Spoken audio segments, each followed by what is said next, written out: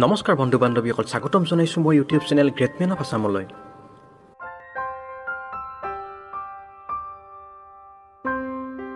আমাৰ বাবে এটা সঁচাকৈ গৌৰৱৰ বিষয় যে পৃথিৱীৰ আটাইতকৈ ডাঙৰ বঁটা হ'ল অস্কাৰ বঁটা, আৰু এই অস্কাৰ বঁটা 2019ৰ বাবে মনোনীত হ'ল ৰীমা দাসৰ বিখ্যাত অসমীয়া ছবি ভিলেজ ৰকষ্টাৰ।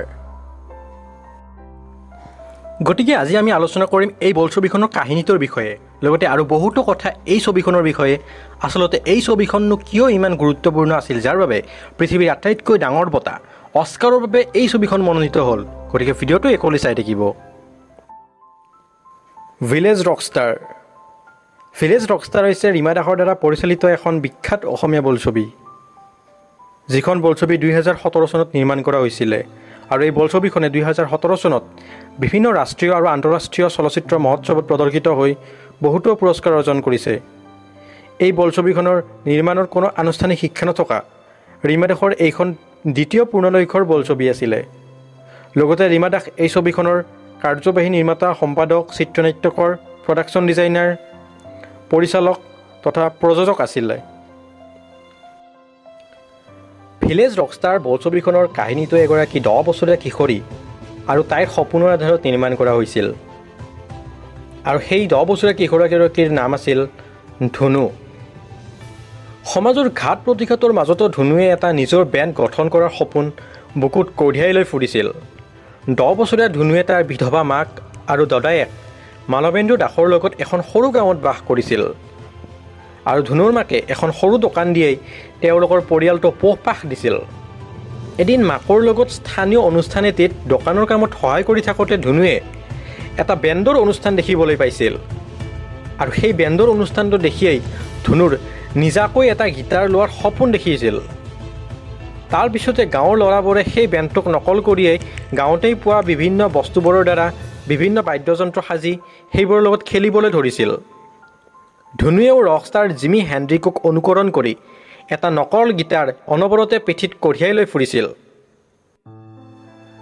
আৰু এদিনাখন ধুনুৱে এখন কমিক্স কিতাপ পঢ়ি এটা আচল বেণ্ড গঠন কৰি আচল বাদ্যযন্ত্ৰ বজাবলৈ মঞ্চস্থ কৰিছিল। তাৰপিছত তাই এটকাকৈ সাঁচি তাই নিজৰ এটা বৈদ্যুতিক গীটাৰ কিনাৰ সপোন দেখিছিল।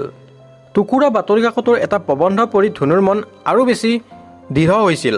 তাই বুজি পাইছিল যে ধনাত্মক চিন্তাৰ দ্বাৰাহে তাইৰ সেই সপোন সাৰ্থক হ'ব। আৰু এনেকৈয়ে 10 বছৰীয়া ধুনুৰ সপোনৰ আধাৰতে এই ছবিখন নিৰ্মাণ কৰা হৈছিলে। ভিলেজ ৰকষ্টাৰ বোলছবিখনে ৰাষ্ট্ৰীয় আৰু আন্তঃৰাষ্ট্ৰীয় পৰ্যায়ত বহুতো বঁটা আৰু সন্মানো লাভ কৰিছিল। জিঅ'মামি চলচ্চিত্ৰ মহোৎসৱ 2017ত ইণ্ডিয়া গ'ল্ড শ্ৰেণীৰ শ্ৰেষ্ঠ ছবিৰ গ'ল্ডেন গেটৱে বঁটা, লিংগ সমতাৰ শ্ৰেষ্ঠ ছবিৰ অক্সফাৰ্ম বঁটা আৰু য়ং ক্ৰিটিক্স চইচ বঁটাও লাভ কৰিছিল। ইয়াৰোপৰি আন্তঃৰাষ্ট্ৰীয় শিশু চলচ্চিত্ৰ মহোৎসৱ 2017ত ৰীমা দাসে শ্ৰেষ্ঠ পৰিচালকৰ গ'ল্ডেন এলিফেণ্ট বঁটা আৰু ভনিতা দাসে শ্ৰেষ্ঠ অভিনেত্ৰীৰ বিশেষ জুৰি বঁটা লাভ কৰিছিল। কৰ্ক চলচ্চিত্ৰ মহোৎসৱ 2017ত স্পিৰিট অৱ ফেষ্টিভেল বঁটা, কাইৰো আন্তঃৰাষ্ট্ৰীয় চলচ্চিত্ৰ মহোৎসৱ 2017ত ইণ্টেল ক্ৰিটিক্স উইক প্ৰতিযোগিতাত শ্ৰেষ্ঠ কলাত্মক অৱদান, অলিম্পিয়া আন্তঃৰাষ্ট্ৰীয় শিশু আৰু যুৱ চলচ্চিত্ৰ মহোৎসৱ 2017ত শ্ৰেষ্ঠ অভিনেত্ৰীৰ বঁটা ভনিতা দাস, শ্ৰেষ্ঠ পৰিচালক ৰীমা দাস আৰু শ্ৰেষ্ঠ দৰ্শিত ছবিৰ জুৰিৰ বিশেষ বঁটাও লাভ কৰিছিল। আকৌ স্মাইল আন্তঃৰাষ্ট্ৰীয় শিশু আৰু যুৱ চলচ্চিত্ৰ মহোৎসৱ 2017ত শ্ৰেষ্ঠ দৰ্শিত ছবি আৰু ভনিতা দাসে শ্ৰেষ্ঠ অভিনেত্ৰীৰ বঁটাও লাভ কৰিছিল। এই সকলোবোৰৰ উপৰিও ভিলেজ ৰকষ্টাৰ বোলছবিখন টৰণ্ট আন্তঃৰাষ্ট্ৰীয় চলচ্চিত্ৰ মহোৎসৱ 2017ৰ ডিস্কভাৰী শিতানত আৰু ছেণ্ট ছেবেষ্টিয়ান আন্তঃৰাষ্ট্ৰীয় চলচ্চিত্ৰ মহোৎসৱত নতুন পৰিচালকৰ শিতানতো দৰ্শিত হৈছে। এই বোলছবিখন প্ৰথম গুৱাহাটী আন্তঃৰাষ্ট্ৰীয় চলচ্চিত্ৰ মহোৎসৱত দৰ্শিত হোৱাৰ উপৰিও ধৰ্মশালা আন্তঃৰাষ্ট্ৰীয় চলচ্চিত্ৰ মহোৎসৱৰ সাৱৰণী ছবি আছিল।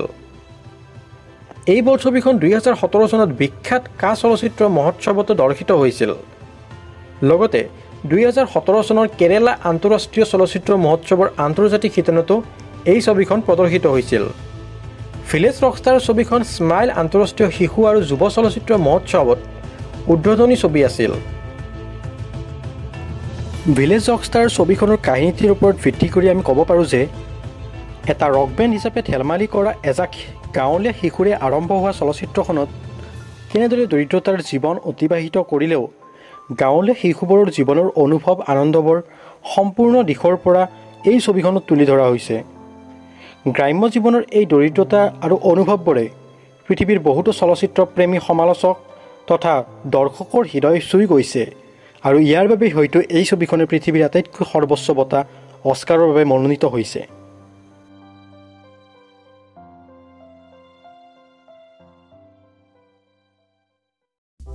আজিলৈ ইমানেই, ধন্যবাদ।